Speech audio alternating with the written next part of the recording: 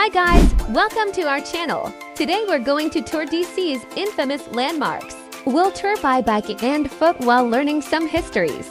This video tour will be in parts, so tune in to watch all of the series. We starts here, the Tidal Basin area where we parked our car. There are plenty of space available. It is a digital metered parking lot, in effect every day except December 25th. The rate is $2.30 an hour for a maximum of 3 hours. This lot fill up quickly, especially in the weekends, so try to get here early. There are additional metered street parking by the National Monument which also fill up quickly. Or try parking Lot A and B, about a mile out on Ohio Drive Southwest. What a beautiful day, about 60 degrees in autumn. By the way, these are cherry trees which blooms in springtime. A must-see cherry blossom festival. Check out our video. In a nice day like this, it's great to pedal boat in the Tidal Basin area. Boat fits 4. Rentals are for an hour block 7. The rates are $38 on weekdays and $40 on weekends and holidays. Off we go to Jefferson Memorial. By the way, there are many options of electric bikes and scooters to easily rent using their apps. We brought our own bikes though. Wow, it's so nice! We really enjoy this biking. The views, the weather, just perfect. Use cautions when using bike or scooter through this route as we are sharing this pathway.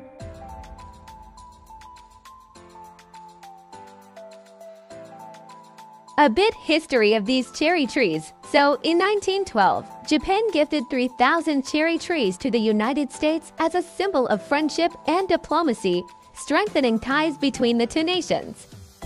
Whoa, how about that?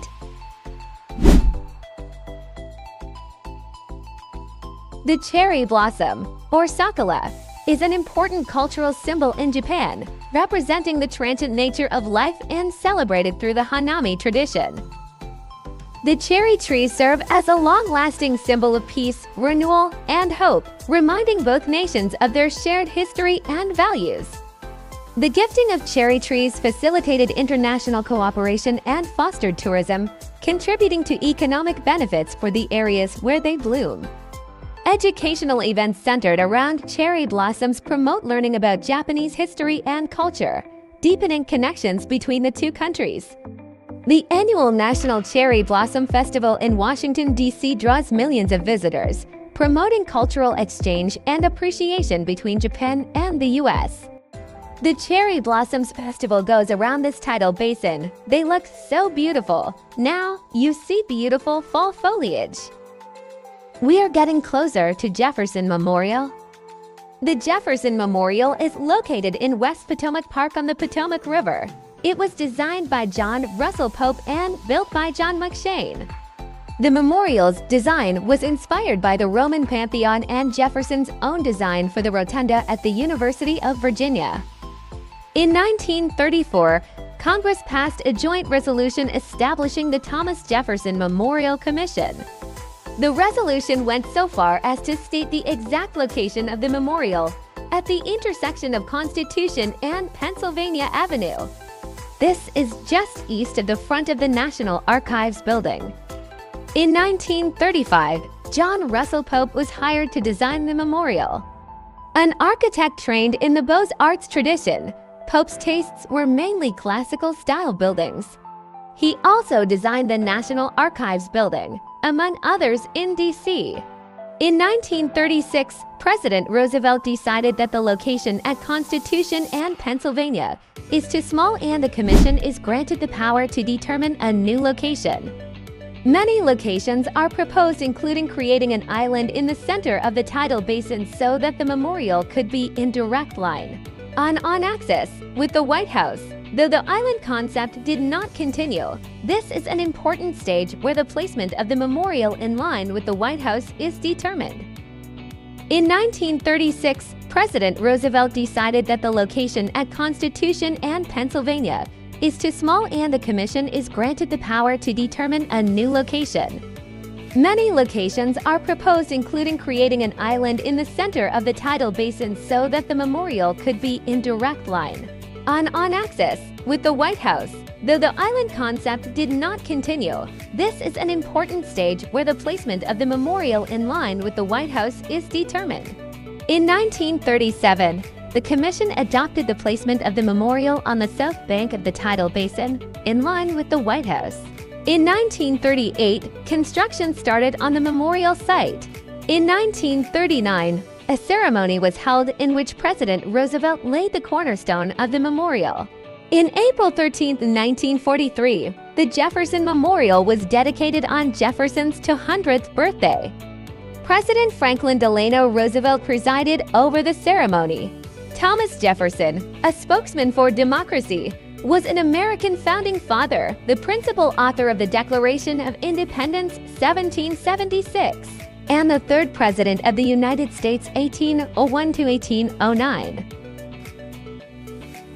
Off we go to the National Monument.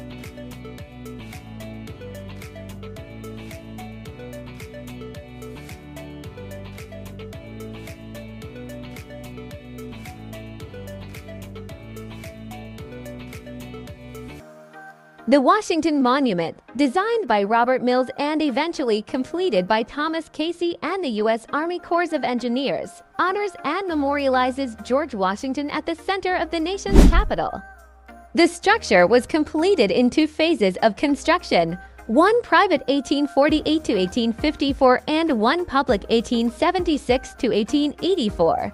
Built in the shape of an Egyptian obelisk, evoking the timelessness of ancient civilizations, the Washington Monument embodies the awe, respect, and gratitude the nation felt for its most essential founding father.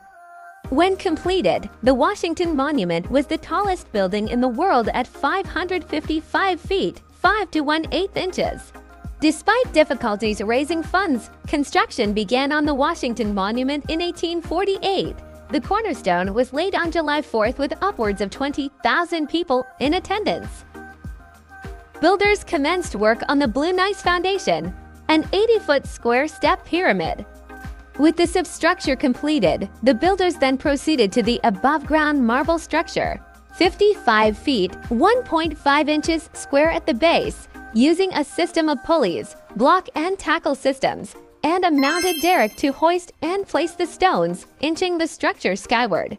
By 1854, the monument had reached a height of 156 feet above ground, but a turn of events stalled construction. In 1853, a new group aligned with the controversial Know Nothing Party gained control of the Washington National Monument Society in the Society's periodic board election. Having always struggled to gather funding, the Society's change in administration alienated donors and drove the Society to bankruptcy by 1854. Without funds, work on the monument slowed to a halt. Architect Robert Mills died in 1855. For more than 2 decades, the monument stood only partly finished. The Washington Monument was dedicated on a chilly February 21, 1885, one day before George Washington's birthday, which fell on a Sunday that year. After the completion of the iron staircase in the monument's interior, the Washington Monument was first accessible to the public in 1886. Closed much of 1887 until it could be better protected from vandals, and reopened in 1888 with a public elevator. The original steam-driven elevator, with a trip time of 10 to 12 minutes to the top of the monument, was replaced with an electric elevator in 1901. The National Park Service was given jurisdiction over the Washington Monument in 1933, and the first restoration of the structure began in 1934. Additional restoration work occurred in 1964, 1998 to 2001. In 2011 to 2014 to repair damage following an earthquake, and from 2016 to 2019 for modernization of the elevator. Watch our video to see the inside. Off we go to the U.S. Capitol building. See you in part 2 of this video. Thanks for watching. Please support this channel, like, comment, subscribe, and share.